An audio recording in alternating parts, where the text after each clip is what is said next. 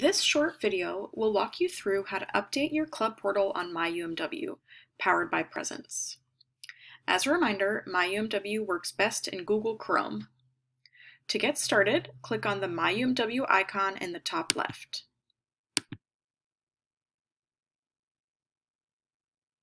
To log in, click here.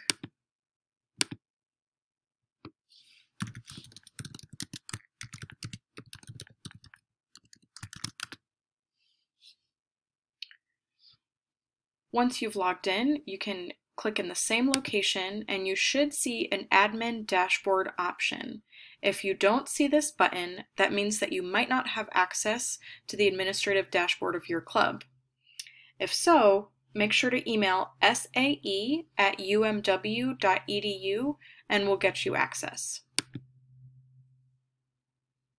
From there, go to the left and click on Organizations.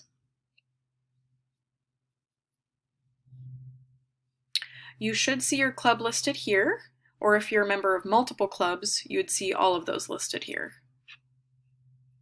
So you'll want to go in and click on your portal, and then you can click on this pencil to edit.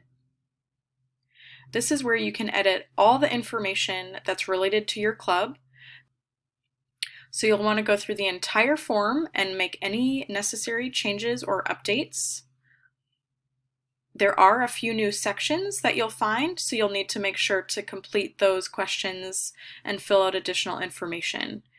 In this section, you can add a letter from the president, write out what someone can expect from a meeting, typical events, things like that. In this section, you can add a YouTube video, but it isn't required. You can also upload photos, and then continue to scroll down for a few additional new questions. And then once you are done, you'll just click Submit. Then you'll want to go back to your club's portal, and this is where you'll want to update your roster. You'll update your roster in case there's been any officer changes or if there are any members of your club who have since graduated.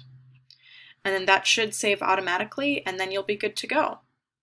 Remember, it's important to update your portal and your roster because incoming students are interested in getting involved and they're checking out myUMW now, so you'll want to make sure to have as many updates to your portal and as much information as possible.